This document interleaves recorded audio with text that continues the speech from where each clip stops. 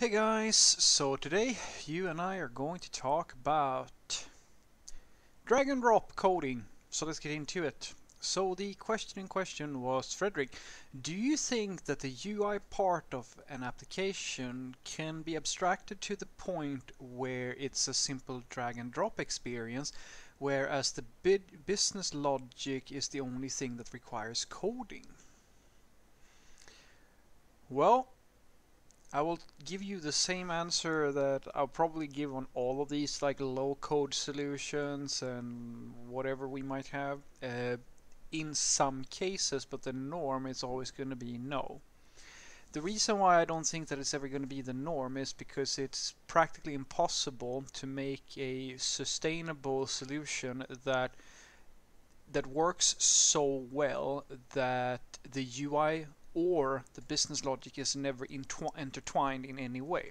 You see, that's the mistake in thinking here, where, sure, if I create a business model that is so simple or so whatever, right, that it can all be expressed through a standard set of components, which is, if we're all honest here, the dream.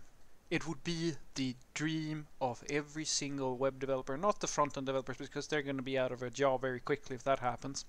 But if we could express everything with just the HTML standard, because that's like the goal of the whole thing, right? It would be so nice, because then you don't have to have custom components that you have to build and so forth. You can just have select boxes and radio groups and input fields and forms it was all meant to be that way. The reason why I don't think that's ever going to happen is because if Dreamweaver couldn't make it work like almost 10 or 20 years ago now, at the very least, maybe even longer, it's never going to happen.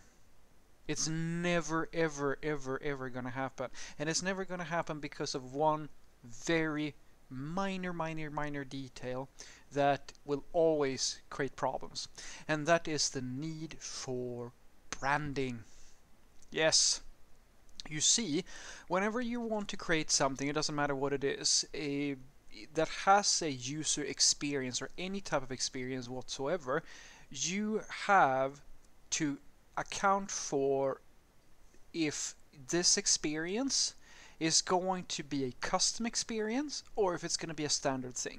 And as I was saying, if you are really lucky and you're making something fairly straightforward and simple and your business logic does actually reflect the simplicity of the whole thing, you might be able to do this. You might just, I mean, if you look at how we use UI frameworks today, that is in essence what you're doing. Like, you can use a framework such as Bootstrap or Foundation or whatever, right, when you don't have any customization requirements. But the second you do, well, you can of course extend that thing, but then all of a sudden the drag and drop solution doesn't work anymore. And this is exactly why Dreamweaver will never become the choice, the first and primary choice for how to build an UI experience, because simply put, it does not possess the capacity to express all the complications that might happen as part of your business logic. And the sad fact is that even if you were to create such a solution, the odds are that you will, I mean, because we have them today. We technically, if you, as I was saying, if your business model supports it, you can practically drag and drop together an entire system today without much of a fuss, really.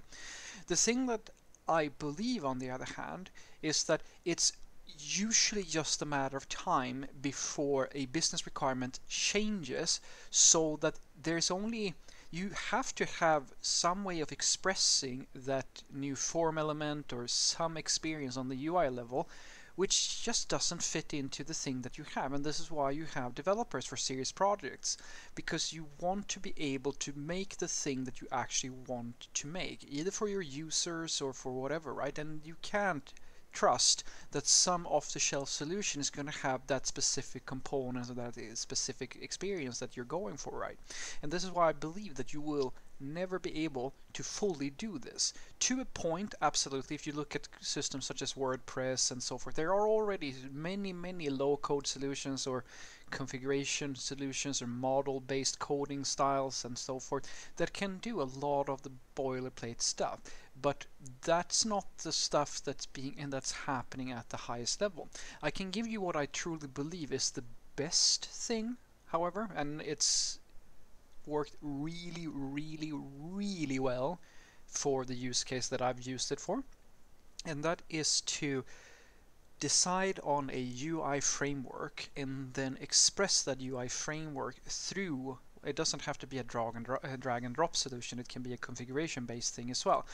We built that at one of the products that I was working at, and it worked absolutely amazingly. I think our productivity numbers, like across the board, or rather, this was just the time to market we were measuring. We didn't actually even account for how much time the designers were saving.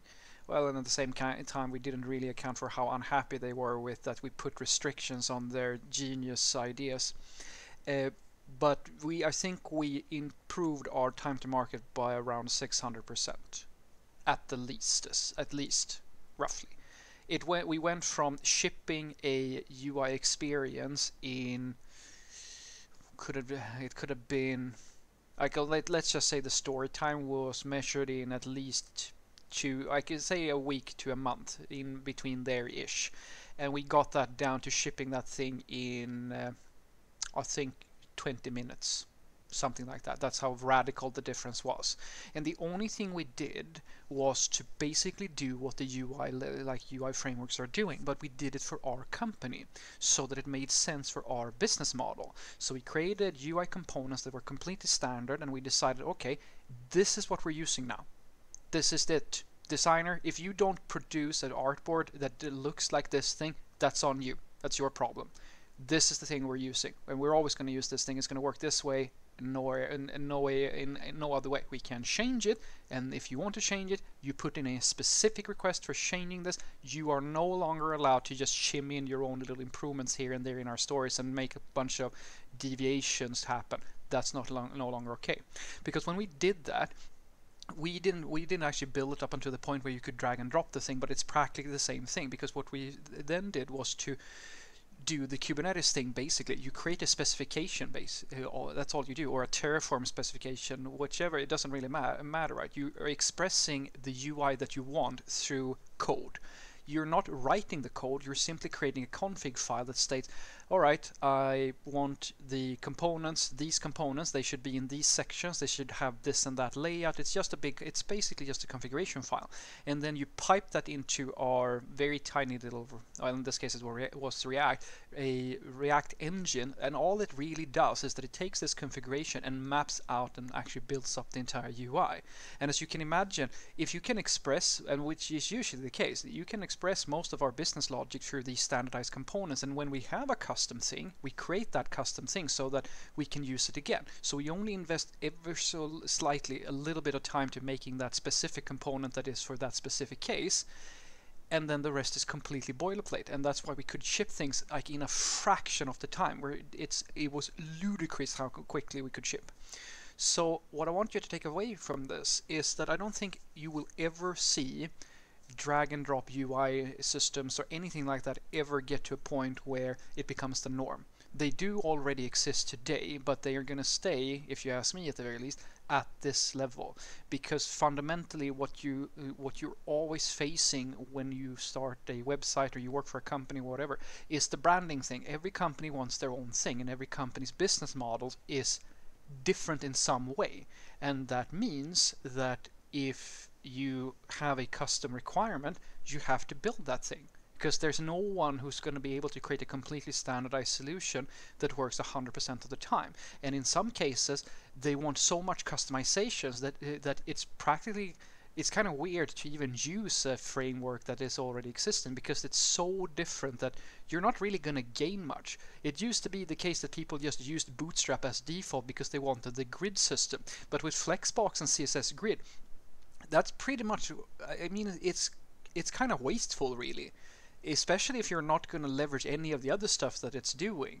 If you are going to use that, go ahead and then override and do your own customizations on top, because that's going to save you time. But I don't think you will ever, unless you really have a simple model for your business logic, you're never going to get to the point where you can just create a drag and drop solution for your UIs. You're always going to have a certain level of customization if you can afford it, which is usually the case when you're doing large scale systems. So have a great day.